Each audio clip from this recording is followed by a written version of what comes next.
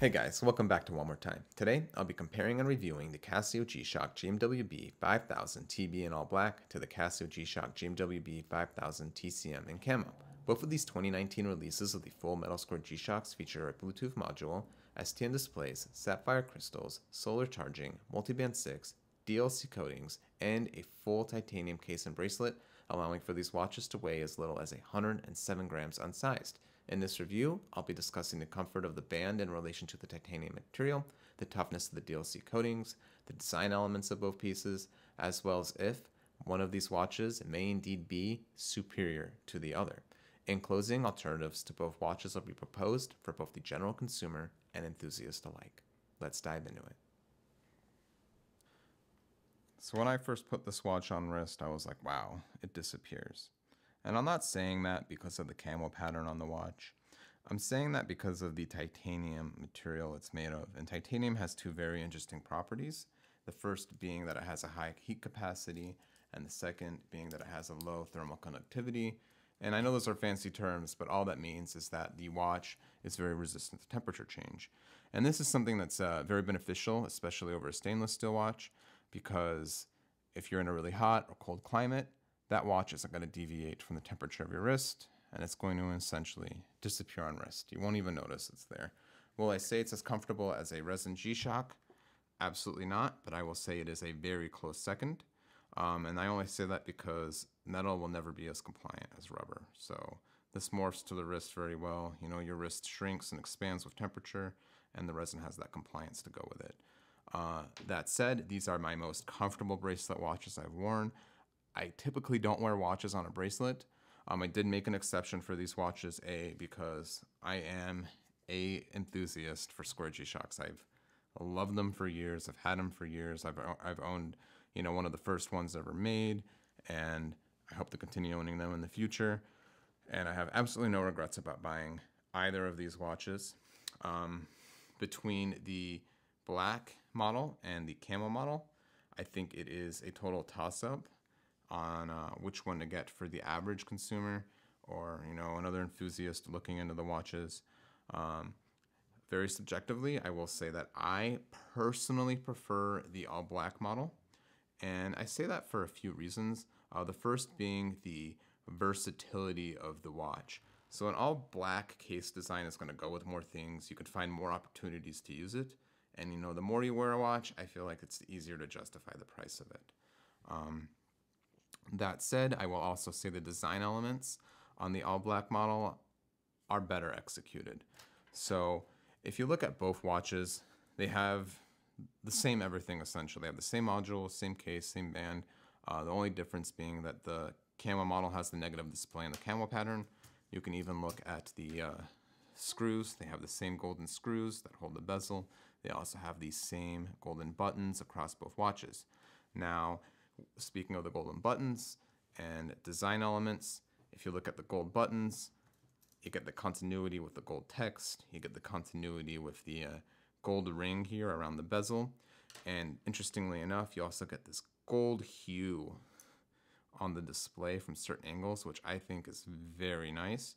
And an outdoor light, when you look at it straight on, it actually turns to a blue hue, and I really think that's really, really awesome. You also have the slight blue here on the text where it says water resist 20 bar. And furthermore, with design elements and continuity, this watch has this polished bezel. And initially I wasn't a big fan of it, but I think it was put there intentionally and in such a way that works, because if you look at the edge of the first link here, it's shiny.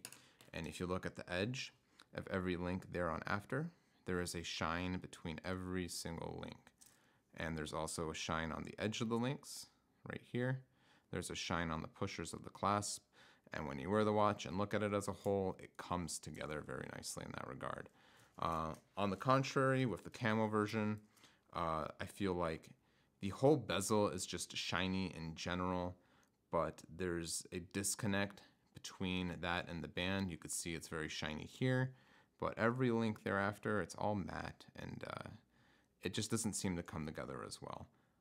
Although it is, that said, I still think it is a phenomenal watch. I think it's beautiful. It looks fantastic on wrist. I actually wear it just about as much as my black one. Can't go wrong with it.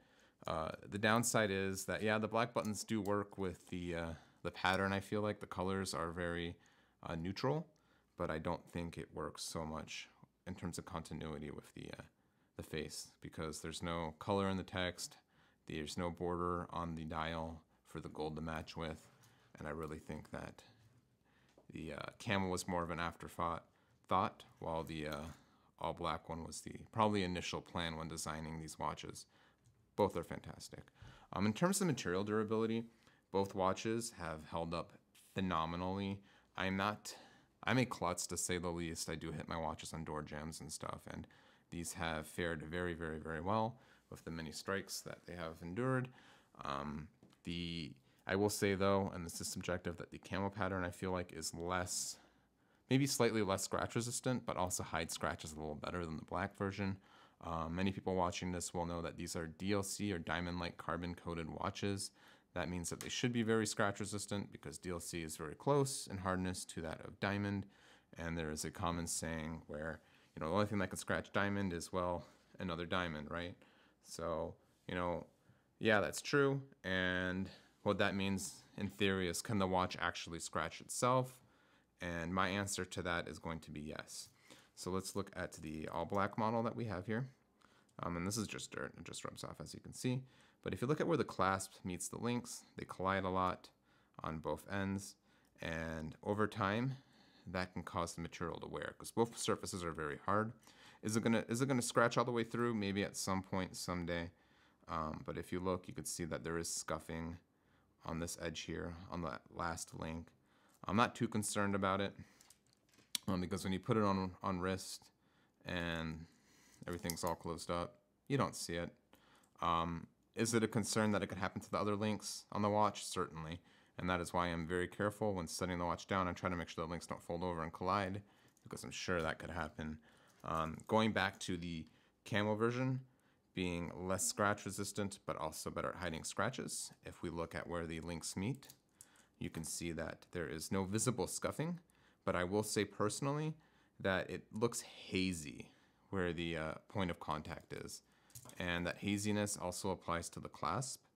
I don't think the camera is going to pick it up at all, but there is a slight haze to the texture. And again, the texture is raised, you can hear it. It's almost like a nail file.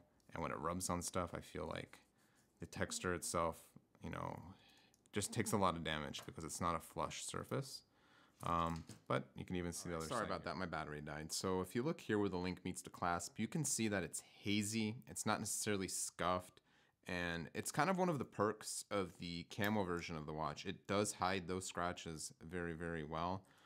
Between both watches, again, I do prefer the black model, but I don't think anyone can go wrong with either.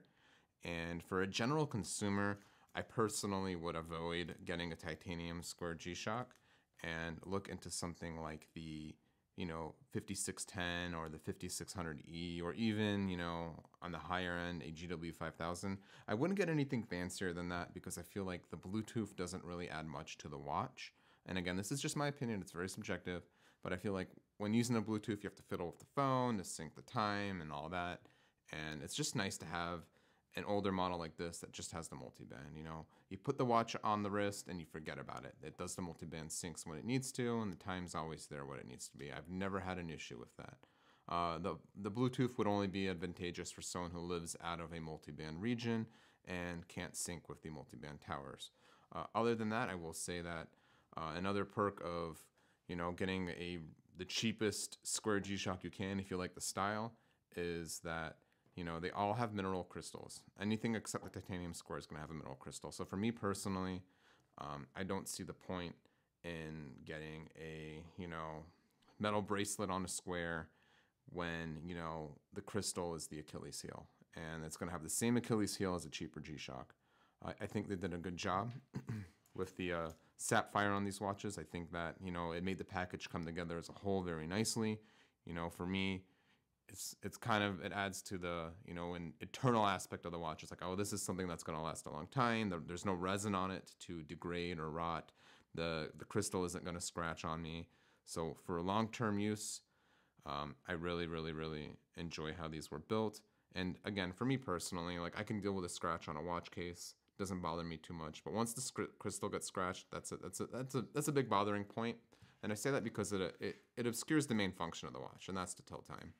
And that's why I say that if you're gonna buy a cheaper G-Shock, again, this is my opinion, stick with the GW5000. I don't think that something this fancy or even the other metal squares are worth it until you're kind of at that enthusiast stage. Again, these are just my opinions, but if you guys have any questions, comments, please throw them below. I love hearing from you guys.